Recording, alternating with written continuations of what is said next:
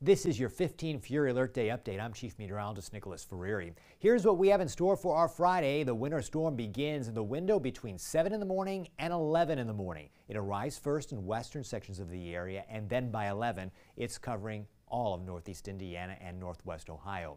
Both rain and snow possible. We'll see that on Futurecast and how things time out through the day in just a second. Also, this storm kicks up our winds. The highest wind gusts between 50 to 60 miles per hour happening at night into early Saturday. Here's Futurecast. We see rain and snow moving into western sections of the area at 7 in the morning. Warsaw, Wabash, and Marion see the precipitation first.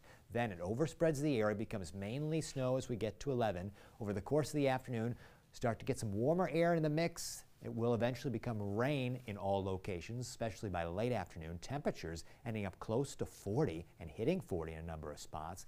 Then we get into a lull. Once we reach 10 o'clock at night into Saturday, we see enough cold air in the atmosphere so that anything that falls after 10 o'clock is going to fall in the form of snow.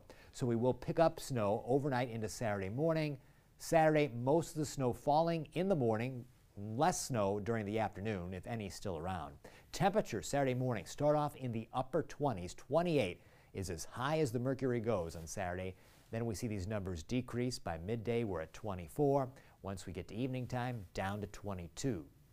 And then we get even colder for the days that follow. An Arctic blast sets up, especially for our Sunday, Monday, and Tuesday. By the time we get to late week, things start to get a little bit better, but we will still be much colder than average.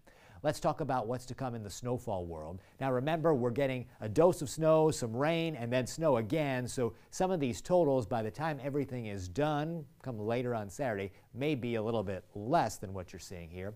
But a trace to 2 inches of total snowfall for places like Portland and Van Wert. 1 to 3 inches Fort Wayne to Defiance, down to Huntington and Wabash. 3 to 5 inches Warsaw, up to Angola. 4 to 8 inches of snow possible in LaGrange. That's the latest from the Live Doppler 15 Fury Weather Center. We'll keep you updated on our Wayne 15 newscast through our Wayne Weather app and, of course, on our Wayne.com weather page.